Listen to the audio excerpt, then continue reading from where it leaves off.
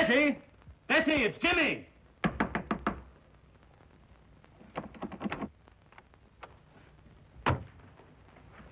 Mr. Durham, something's happened to Betty. Force the door open.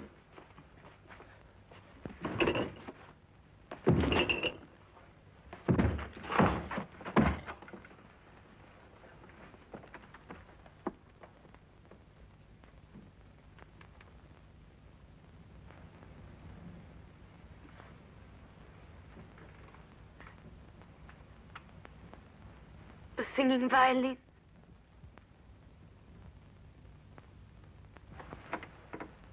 Betty, darling. The singing violin. It was here again. I saw it. I heard it. The singing violin. I heard it. Betty. I saw it.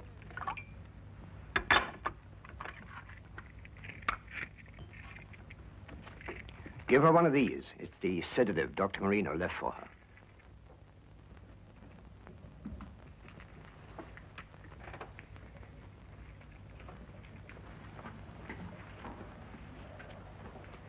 She will attend to my stepdaughter.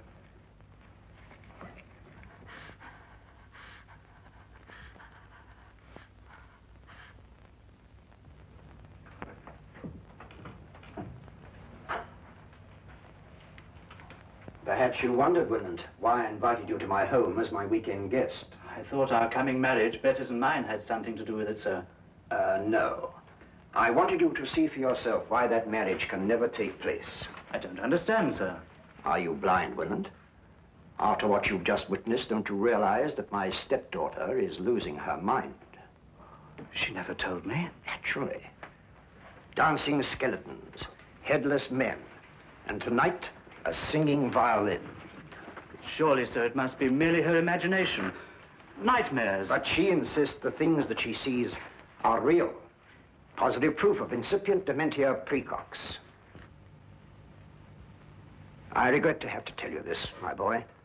My doctor informs me that in a matter of weeks, if not days, Betty must be certified as hopelessly mad.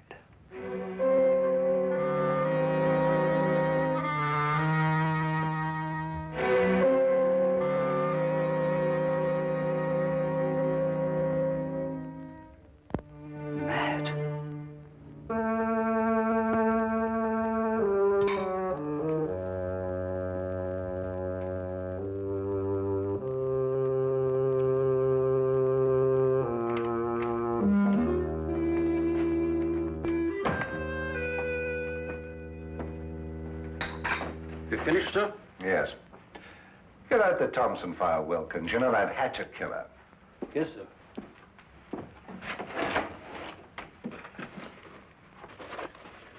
Mr. Holmes did a neat bit of work on that case, don't you think, sir? Might I remind you, Wilkins, that Scotland Yard also worked on that case? Yes, sir. What shall I do with the file, sir? Put it in the case's closed file, of course. Very good, sir. Crime seems to be falling off in London this week, sir. It's been a dull week. Yes, it's so dull, I'm going to do something about it. What, sir? I'm going to visit our old friend Sherlock Holmes. I've noticed that when we've got no crime, he has.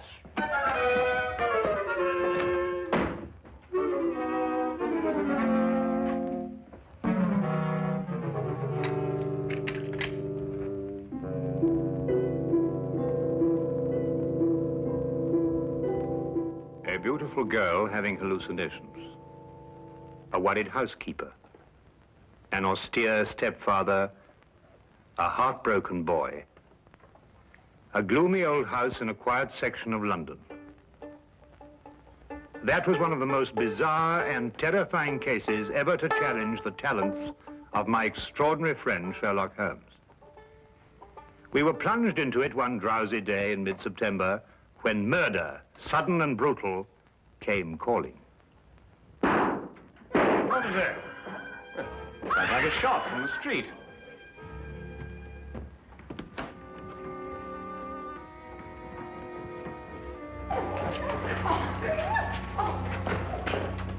Stand back there. Stand back, please.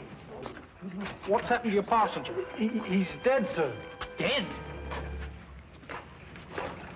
True enough. He's been shot. What's going on here? This man in the carriage, Inspector. Shot he was, sir. All right, let's stand back here, please. Stand back, please. Stand back. Let's move along here, please. Please. Stand back, please. Move along here, please. Please stand back. Move along here, please. Move along. Officer, Yes, sir. you take charge here. Yes, sir. All right, driver. What do you know about this? I don't know. We were... We were about to have a visitor. Where? What do you mean, where? Yes, a young man, but he was murdered before he reached here. Murdered? How do you know?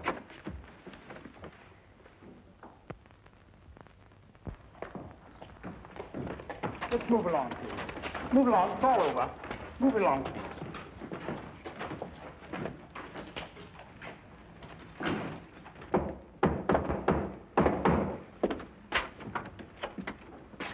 Oh, hello, Lestrade. I've been expecting you. I didn't know myself I was coming here until a few minutes ago. I suppose you also know why I came here? Murder. Both Dr. Watson and I heard the shot. I observed part of the proceedings through the binoculars. This was found in his pocket. Sherlock Holmes, 221B Baker Street.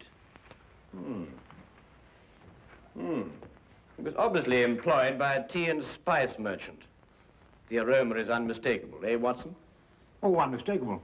The boy's wallet gave us some further information. His name was James Winant. He lived at number 5 Crestwood Place. He was employed by Stackhurst and Durham, tea and spice merchants. Stackhurst. Stackhurst. Does the name mean something to you, Holmes? Well, it should. Stackhurst and Durham appears in almost every tin of tea sold in England. What was young Winant's business with you, Holmes? Winant. Durham. Ah. I've never heard of Winant before. Were you able to ascertain anything from the cabby? No, one of the passers-by heard him say, the singing violin. The singing violin? No, that can't mean anything, I'm sure. Can't mean anything, Lestrade. Well, now, of course not. Get your hat, Watson. Well, where are we going, Holmes? To interview the murderer of Jimmy Winant, of course. You mean to say you know who killed him? Of course I do. Don't you?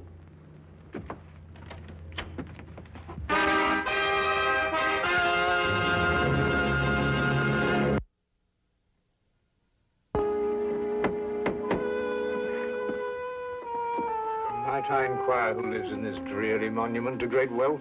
Guy Durham. Durham. Wasn't he one of the partners of the firm that employed young Winant? Yes, the only surviving member. Stackhurst died 15 years ago. Holmes, you said we were going to visit Winant's murderer. I did. Yes? Good morning. I'm Sherlock Holmes, and this is Dr. Watson. I'd like a word with Mr. Guy Durham. Here is my card. I'll tell him, for all the good it'll do. He left word he doesn't want to be disturbed. Come in.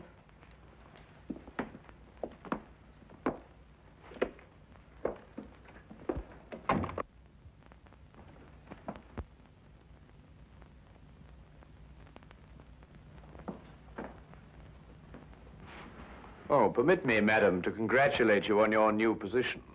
Thank you. How do you know I'm new here? Mrs. Ferguson, who was at the door? Excuse me.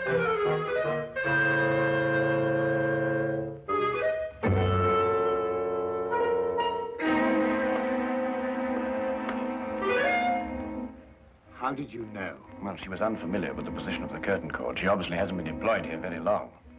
Oh, obviously. I'm sorry, sir, but Mr. Durham can't... What is the meaning of this? I'm sorry, sir. They pushed in before I could stop them. I must apologize for this intrusion, Mr. Durham, but it's imperative that I speak to you. Oh, very well. As long as you're here, what do you want? I take it you are Sherlock Holmes. At your service, sir. And this is my friend and colleague, Dr. Watson. Pleasure, sir. How do you do? Sit down. I regret to say that I am the bearer of bad tidings, Mr. Durham. Your prospective son-in-law was murdered not 2 hours ago. What? Winant murdered? But, Holmes... The engagement announcement of Miss Betty Durham and Mr. James Winant was published in the Times not 2 days ago. Mr. James Winant was on his way to see me when he was ambushed and shot. But what did he want to see you about? Don't you know Mr. Durham? No. Then perhaps Miss Betty, your stepdaughter, I believe. Yes, Betty is my stepdaughter. I adopted her when I married her mother. Perhaps she might be able to provide some information. I am sorry. I'm afraid I cannot allow you to see her. She has been in a highly overwrought frame of mind of late. Only this morning, under the advice of her doctor, I sent her away for a complete rest. Moreover, it is best under her present mental condition that she should remain in ignorance of Winant's death. Oh, that's most unfortunate. Probably the excitement of her forthcoming marriage brought on an emotional upset. Not only probably, Doctor, but true. And now, if you'll excuse me, I regret I cannot be of any more help to you. Oh, Mr. Durham, what is the name and address of your former housekeeper? Why do you ask? Well, housekeepers are rather hard to come by these days. If she hasn't already found a new position, I'd like to employ her. Oh, I prefer not to recommend my former housekeeper. I had to discharge her for theft. Good morning, gentlemen.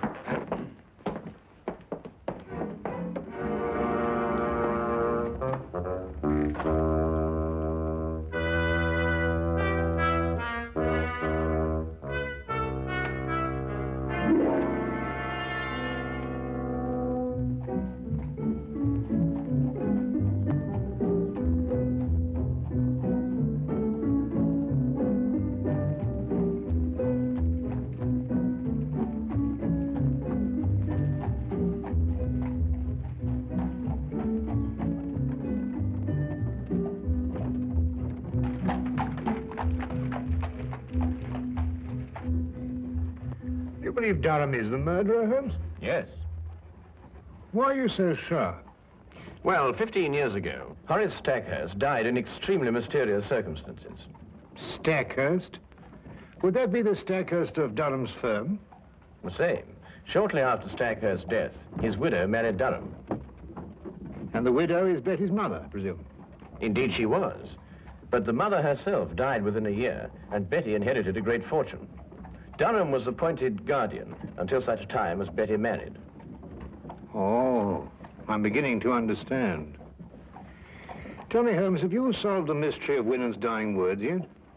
The singing violin? Oh, well, that's really very easily explained, Watson, now that the... Ah, here we are.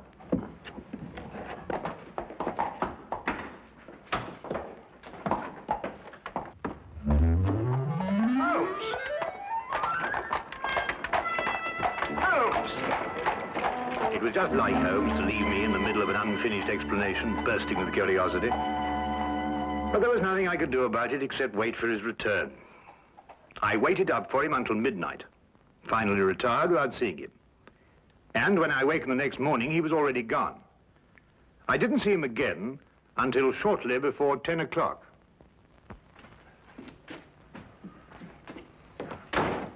Hello, where have you been? Do you mind going to the window, Watson? What? I've got a surprise for you. Oh, Go on. all right.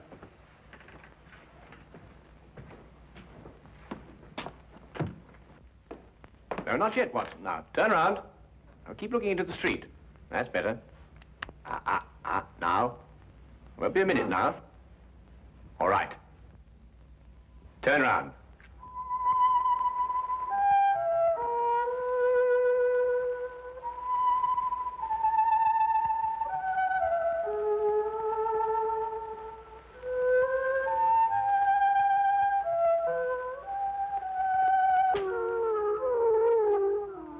Well, what? A singing violin. Well, that's fantastic. Yes, a fiend with a diabolical mind, our Mr. Durham. Soap on the bow so that no sound should come from it, and this. Come along, Watson. Where to? To complete a plan which this time only you can effect. Oh, really? After you.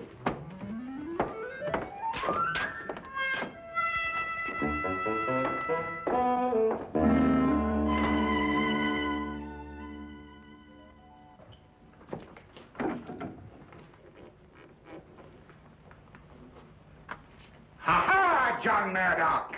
So I found you at last, eh? What? You've been making advances to my wife, and I am going to thrash you within an inch of your life!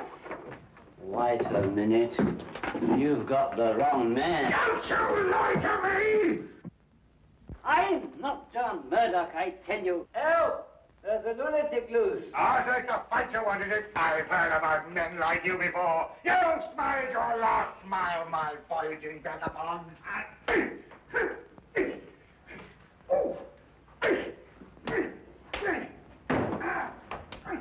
My answer is final, Durham.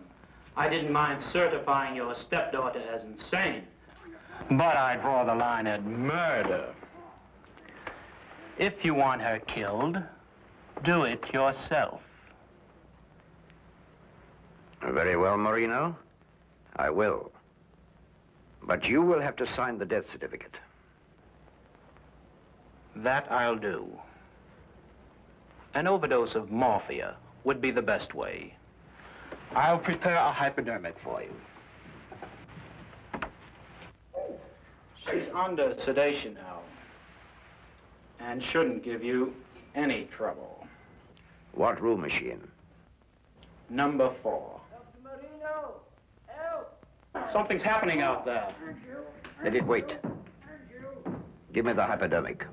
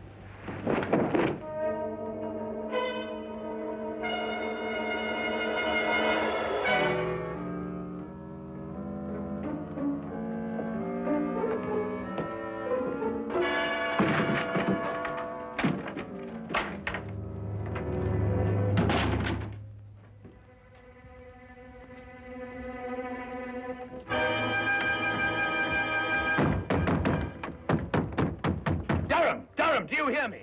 Don't dare touch that girl. Don't you dare touch her. Or by all I hold sacred, I'll kill you. Durham! Durham, do you hear me? Durham! Durham!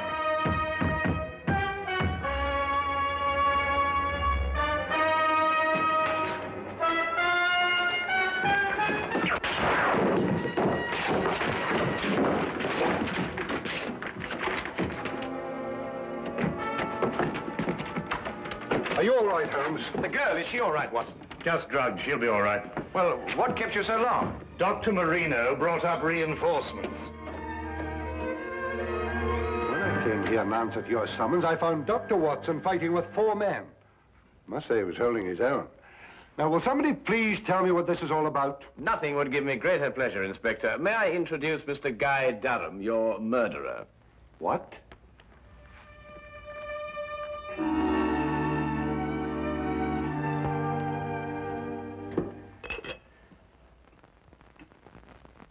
Well, of course, Watson. I knew Betty was in danger when Durham mentioned Marino. I met him before and knew he wasn't a doctor, but a charlatan. Tell me, Watson, how did Betty take the news of Jimmy's death? It came as a terrible shock to her, I'm afraid. Poor girl broke down completely.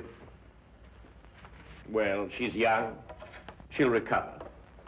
And youth has a way of overcoming tragedy.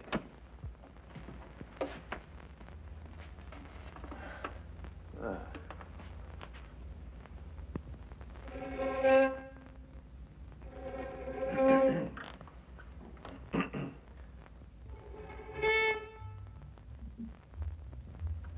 Oh, confound it. I completely forgot that I soaped this bow. It'll be days before I can play again. Really? A wonderful invention, soap. Has so many uses.